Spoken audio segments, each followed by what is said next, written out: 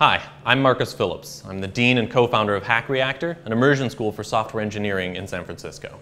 We developed an outcome-driven and data-driven approach to education called rapid iteration teaching. I like to think of myself as the educational equivalent of Brad Pitt in Moneyball, but it may be more accurate to compare me to Jonah Hill. Before founding Hack Reactor, I led technical training initiatives at Twitter, worked on their back-end anti-spam systems, and led the front-end framework team. I left Twitter at the end of 2012 to start Hack Reactor, and the rest is history. Every second counts during an immersive program, and our team has put a ton of thought into the materials that you'll be seeing here. This course covers the first 4 days of Hack Reactor's 12-week curriculum, so you'll be getting a taste of the hyper-fast learning that leads our students to a 99% placement rate.